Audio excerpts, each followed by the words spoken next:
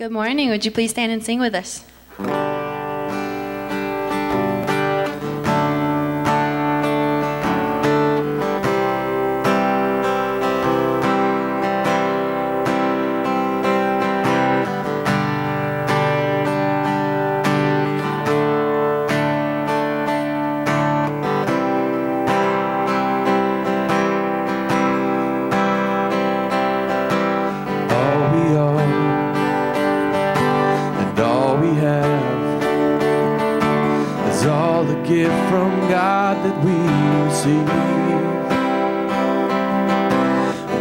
To life, we open up our eyes, see the majesty and glory of the King. He has filled our hearts with wonder, so that we always remember you and I are made to worship. You and I are called to love. You and I are forgiven and free. When you and I embrace surrender, you and I choose to believe, and you and I will see we were meant to be.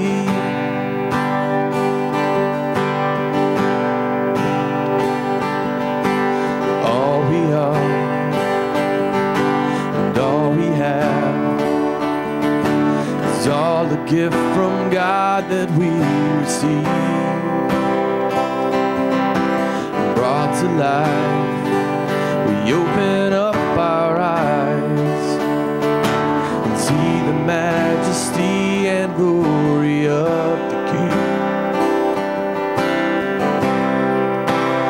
He has filled our hearts with wonder, so that we always remember you and I are made to worship. You and I are called to love. You and I are forgiven and free. When you and I embrace surrender, you and I choose to believe, then you and I will see we were meant to be. Even the rocks cry out, even the heavens shout at the sound of His holy name. So let every voice sing out, and let every knee bow down. He is worthy of all our praise. You and I are made to worship. You and I are called to love. You and I are forgiven and free.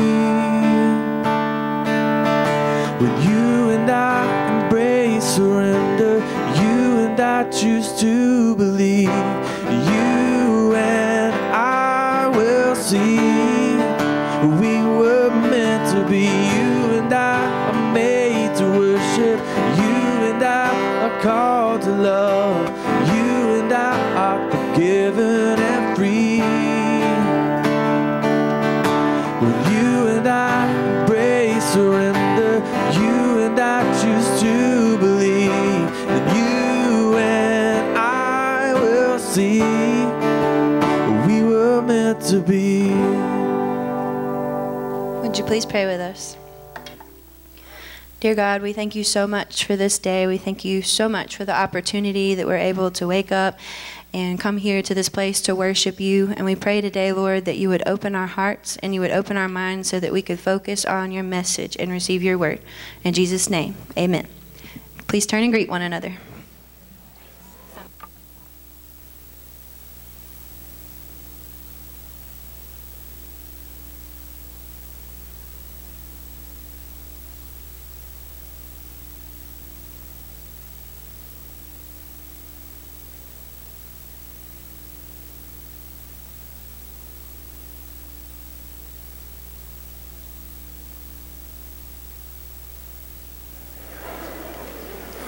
Good morning.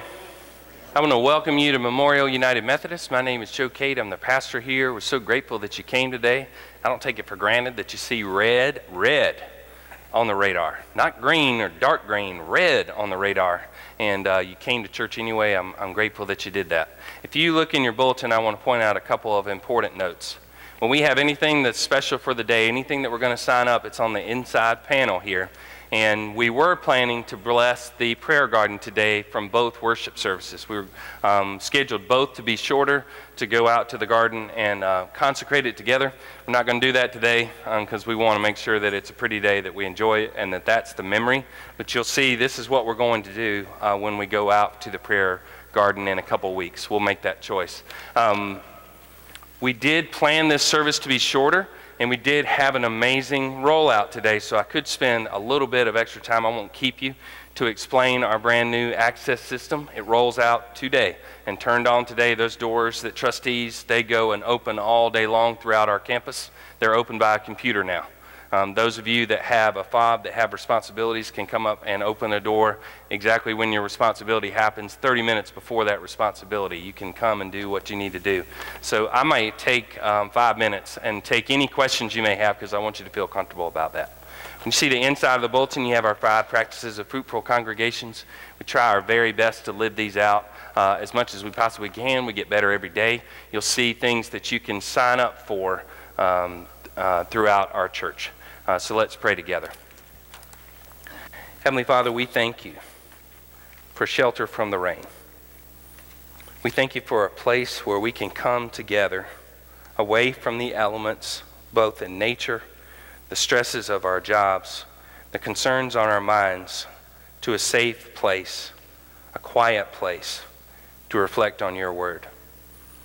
Not to stay here, Lord, not to keep our mind here as we leave, not to set down everything that we've said and done in here as we go out this door to go back to living our lives again, but instead to be inspired this morning, to be strengthened, to be trained, to be made aware of the brokenness that lies in humanity and the joy and the strength that comes from you. Inspire us this morning, Lord, as we pray the prayer your Son taught his disciples to pray. Our Father, who art in heaven, hallowed be thy name. Thy kingdom come, thy will be done on earth as it is in heaven. Give us this day our daily bread, and forgive us our trespasses, as we forgive those who trespass against us. And lead us not into temptation, but deliver us from evil. For thine is the kingdom, power, and the glory forever.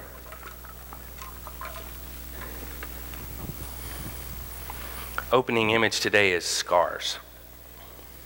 And we have notes, a place where you can take notes in the bulletin. And I realize that's often a place where you tear something out to turn in. We're going to work on that. The opening image today is scars.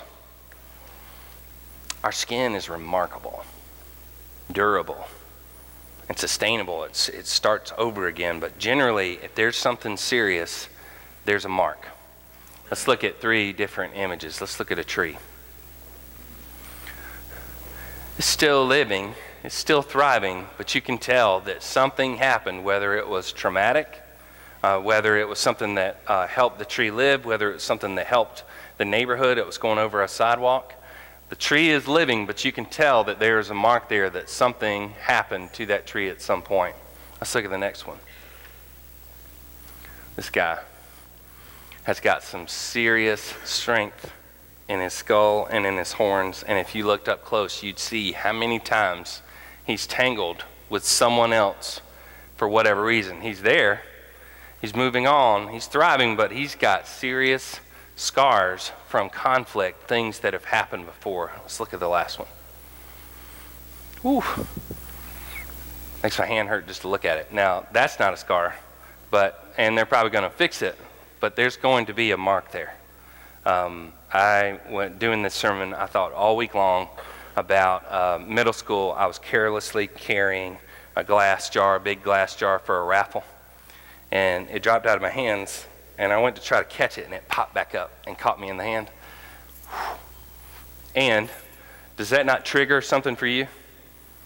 Most times somebody tells some kind of painful story like that, you think, you know what, when I was, or when my child was, whatever it may be, every single one of us can identify with that. Now, these are physical ones. There are other kinds. There's mental ones. There's emotional ones. And those scars limit our ability to do what we're doing if we're not aware of them and working around them. Now, the disciples are dealing with mental and emotional scars. But the most famous scar in this story is Jesus showing them his hands and his feet. Luke chapter 24, verse 36. While they were saying these things, Jesus himself stood among them and said, "Peace be with you." They were terrified and afraid. They thought they were seeing a ghost. He said to them, "Why are you startled? Why are doubts arising in your hearts? Look at my hands and my feet. It's really me. Touch and see, for a ghost doesn't have flesh and bones like you see I have." As he said this, he showed them his hands and feet. Because they were wondering and questioning in the midst of their happiness, he said to them, "Do you have anything to eat?" They gave him a piece of baked fish. Taking it, he ate it in front of them. So next phrase, let's eat fish. This is time and time and time again. It ties back to fish for these guys. And the significance of him saying, "Let me eat something. Let me do something that you do." This is the second time around that this has been significant. Because for someone to think, you are the Son of God, you're leading us to where we want to be, there's no way you understand real human pain. There's no way you understand real human emotion and loss. I mean, you're God, you've got to be stronger than that, mentally, physically, emotionally. Yet, all throughout the Gospels, they established how he was human. How he felt serious sadness and brokenness when he lost his friend John the Baptist. And now again, after his resurrection, they're asking a similar question. Well, it's not real, right? You're not like real, I can touch you, right? And he says, yeah, let's eat fish. Now these boys are a long way from home in a busy, busy town. I've asked you this because we've been in Jerusalem for a couple months now. You'd love being in Atlanta without GPS, right? If Atlanta were having a big festival, you'd love to be in Atlanta, wouldn't you? Just kind of driving around. That's one of those relationship strengthening exercises where the passenger, your loved one, your dear friend, your partner of over 47 years just kind of screams at you that you missed the exit or this is a one-way street. And you bell back, you know what, I don't really need any help over here. You know, I'm operating the motor vehicle, whatever it may be. These guys are a long way from home. And of course, everything is heightened. Every emotion is heightened. And of course, they've got scars, as we've already described. But he's telling them, let's do something that we have done. Let's get back to doing something that we have done. This is what the NCAA tournament just ended. When there's 6 minutes to go or 6 seconds to go and a team is down, a coach draws them over and says, let's remember what we do. Let's remember how much we've practiced. Let's remember what we believe. Let's remember that we're all family. He says, let's eat fish. They've never fully understood the story as they walked along beside him. They didn't have the library of scriptural knowledge to draw on when following him around. They worked hard. They probably weren't in church very often.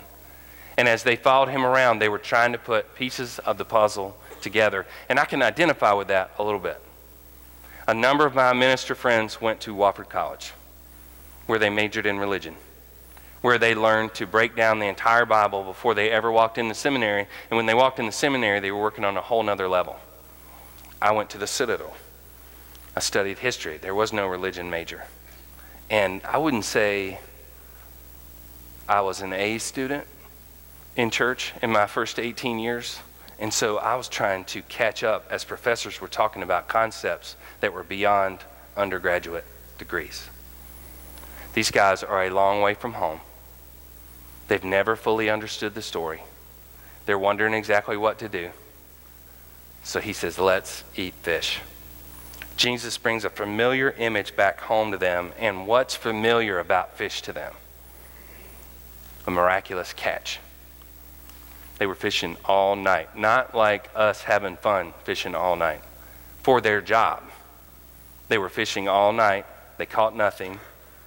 A carpenter from Nazareth came to the shoreline and said, hey, put it out on the other side. And they said,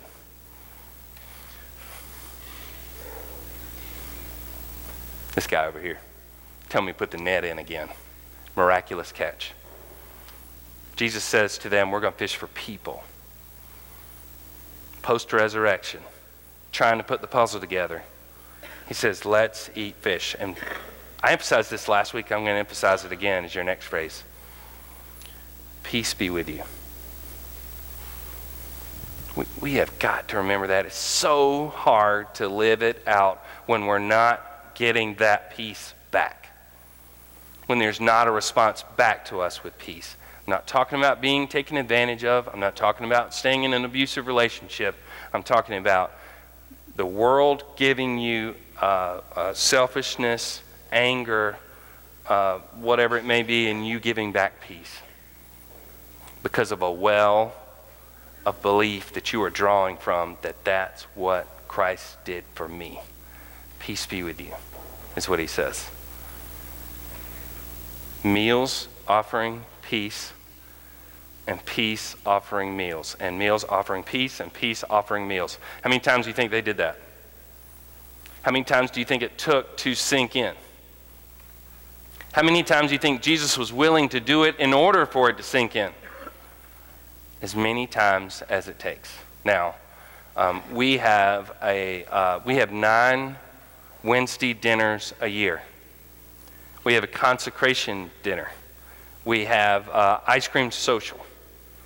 There's got to be 2 more that we do where we gather together where all of you could. So there's 365 days. There's not many times that we gather like that.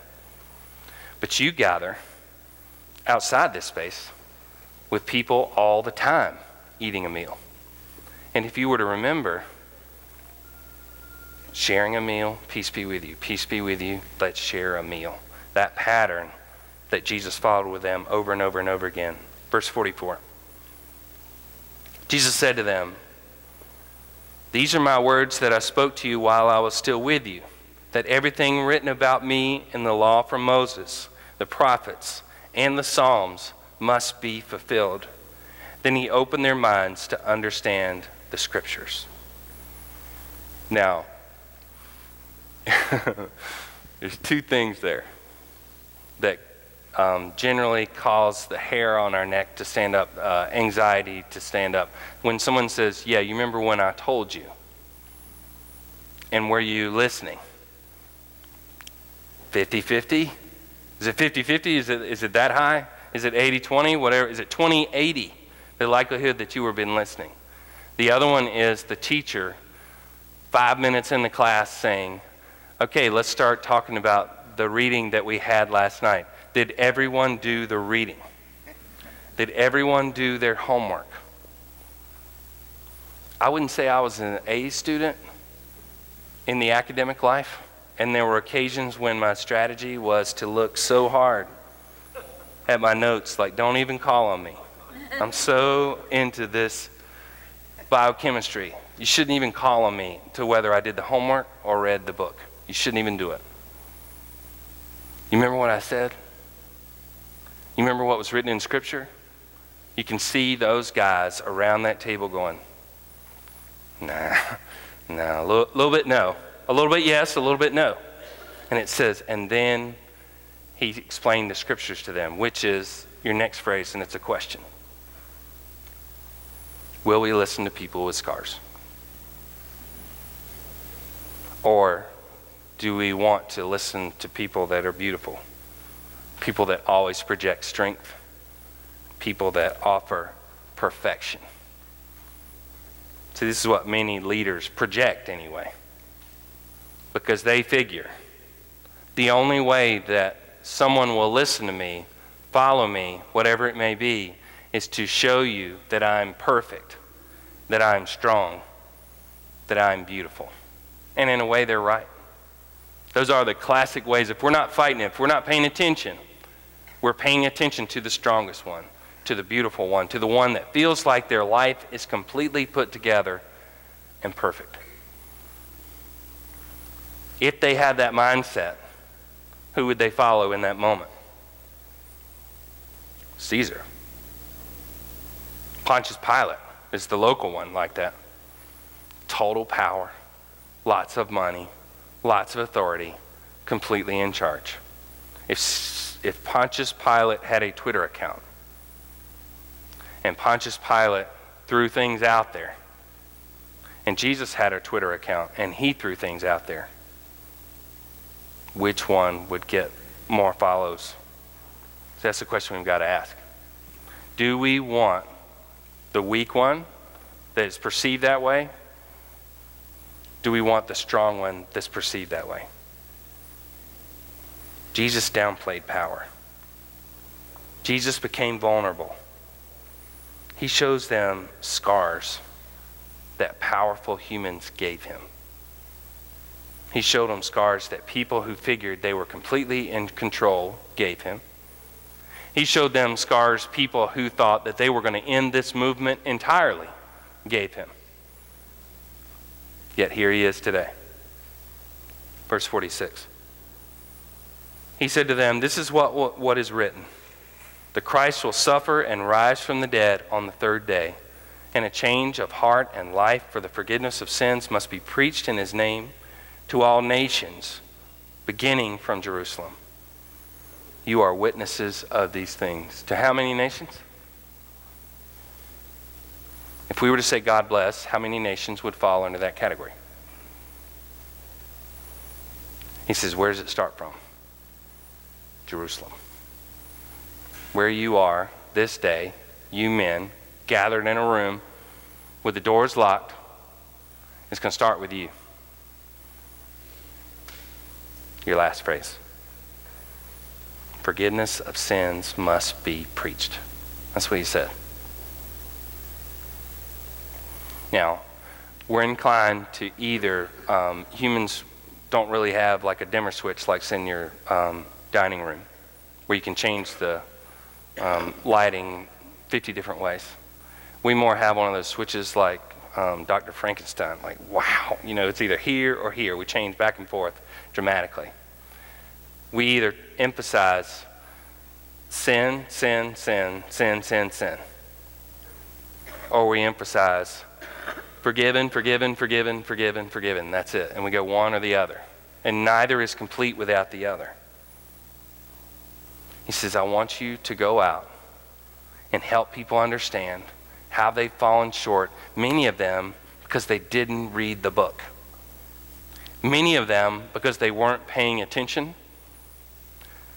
An ocean of them because they didn't read the book or pay attention. And their default is to just look out for what they are and watch people who are strong. He says the forgiveness of sins must be preached, and it's going to start with you. What does that mean for us? That means it starts with us. People who are gathered inside doors to hear about a person with scars who turns around immediately and places the responsibility in our hands. It's not one we're watching do something amazing. It's one who's calling us to do something amazing. Calling people with scars to do something amazing. People with physical ones. People with emotional ones. People with mental ones are called to follow him and preach the forgiveness of sins. From people with scars to people with scars. See, a lot of those people with scars are unwilling to listen to you because of the event that caused the scar. They're not hearing it. They're not hearing anything about church. They're not hearing anything about Jesus. They might not hear anything from you for whatever reason. And what you need to remember is Jesus, who walked with these guys from 18 to 36 months, explaining everything to them, they were still confused, they still wondered, they still fled, they still said, I don't know if I'm with him when he was going by. He still went back to them and said, the forgiveness of sins must be preached. Let me help you understand. So, if you're thinking, wait now, you calling me to do it, and I don't know the book as well, and I don't know exactly how to say it, you can go right back to that opening part. Offering peace with a meal, having a meal, and offering peace. Over and over and over again until you transition someone's life in Jesus' name, because he has changed yours. In the name of the Father, and of the Son, and of the Holy Spirit. Amen. If you'll stand as you're able for our modern affirmation. This is a way that we show our faith in this worship service. You're welcome to join us. You're welcome to simply listen. We believe in God the Father, infinite in wisdom, power, and love, whose mercy is over all his works, and whose will is directed to his children's good. We believe in Jesus Christ, Son of God and Son of man, the gift of the Father's unfailing grace, the ground of our hope, and the promise of God fulfilled. We believe in the Holy Spirit as a divine presence in our lives, reminding us always of the truth of Christ, our inspiration and strength in times of joy and sorrow. We believe our faith should be apparent in our words of love and acts of service, that the kingdom of God may be a present reality here on earth. You may be seated. It's now time for our offering. You can see in the extravagant generosity section if you want to give online. You can see in text to give. You can see how to do that. As the plate goes by, you can certainly hand it to the next person. If you're a guest today, if you're new to our church, we certainly don't expect you to give. You can, but you can rely on the generosity of our folks.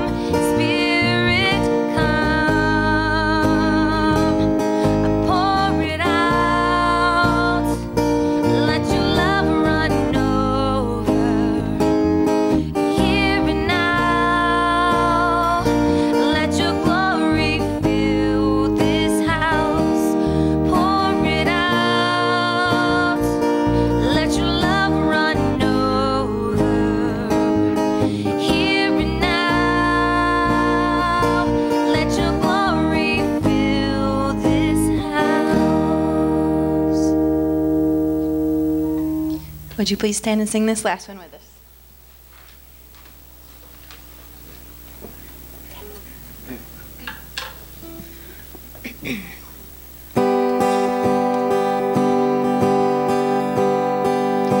Great is your faithfulness. Great is your faithfulness. You never change.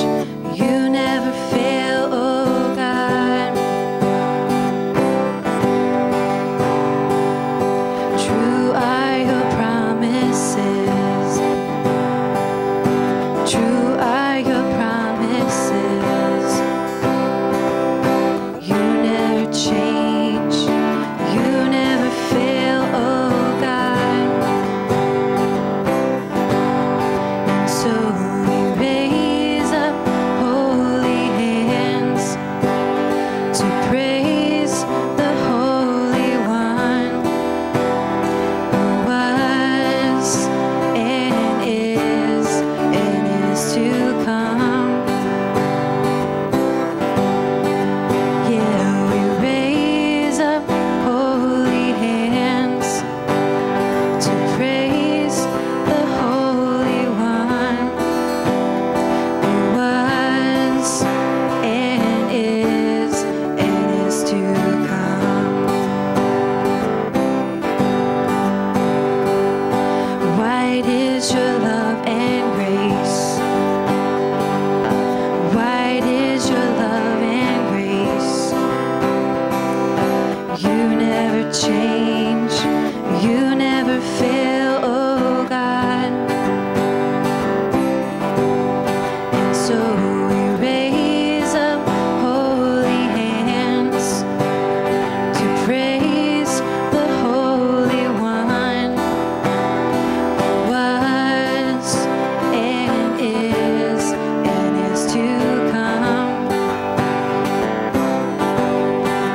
Yeah, we raise up holy hands to praise the Holy One who was and is to come.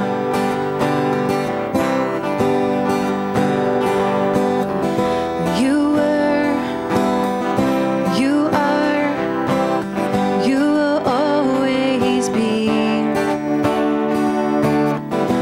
You were, you are, you will always. You were, you are, you will always be. You were, you are, you will always. And so we raise up holy hands to praise the Holy One who was and is to come. Yeah, we raise up holy hands to praise the Holy One who was and is to come. See what? Is that me? No. I'm going to let you get on your way and get to your class or get in the car if you're going to go. If you will leave your bulletin behind, if you didn't write in it, we'll save that liturgy for a future date when we bless the prayer garden. Watch our email and the website this afternoon as to whether we have Sunday night programming. We'll send an email and we'll also post it on the very front of the website. If you have any trouble with the access system, if you'll let us know. And if you're a leader who comes here on days other than Sunday morning, if you'll stay behind so I can give you yours and we can test it out. Go in peace. May the grace of our Lord Jesus Christ, the love of God, the power, and the presence of the Holy Spirit go with you all. And so we raise up holy hands to praise the Holy